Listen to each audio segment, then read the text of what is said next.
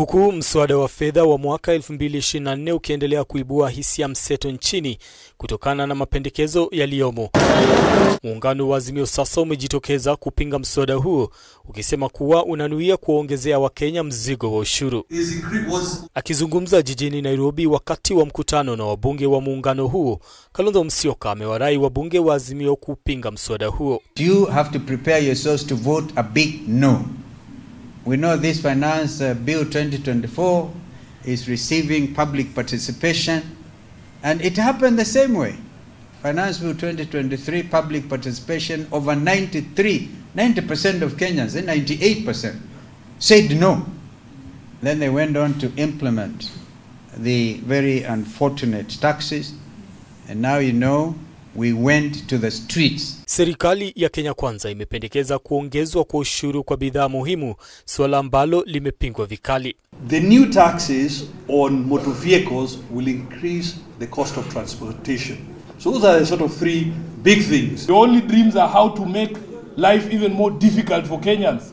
Which other areas can you impart some pain on Kenyans until you get to the place where you are thinking of imposing taxation on bread? I think these people, we must give it to them.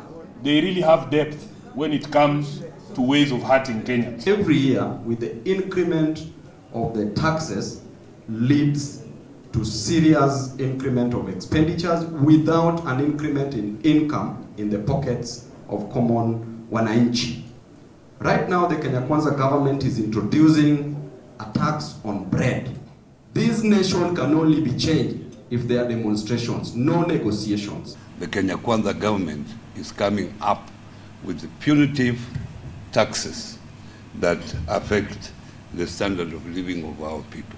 Azimio imetishia kuandaa maandamano endapo mswada huo utapitishwa bila ya kuzingatia maoni ya Wakenya. As a coalition, we are ready to go back to the streets if that is what it takes. And I hope you are bold enough. I hope you are bold enough if they now go and cause aggression again on public participation. And there are professionals talking about this. Kuhusu ripoti ya mazungumzo ya kitaifa NADCO, Azimio imewataka wabunge wapitishe ripoti hiyo jinsi ilivyo, huku wakisema kuwa serikali ina nia ya kukiuka makubaliano yao. Tafadhali nawaomba, mkienda kitanda kulala na hii watu ya KK, there is no other hope left. The very true hope that is left is this video of NADCO. Na Wakenya wale ambao wako na imani ya kwamba kuna jambo lolote linaweza fanyika after this, wanawaangalia. Mswada wa fedha ulifikishwa bungeni mwanzoni mwa mwezi huu, huku serikali ikipendekeza ushuru kwa bidhaa za kimsingi kama mkate, ushuru kwa huduma za kutumia na kupokea pesa kwa njia ya simu kama vile M-Pesa, na za kuhamisha fedha kutoka benki na vyama vya akiba na mikopo kutoka 15% hadi 20%.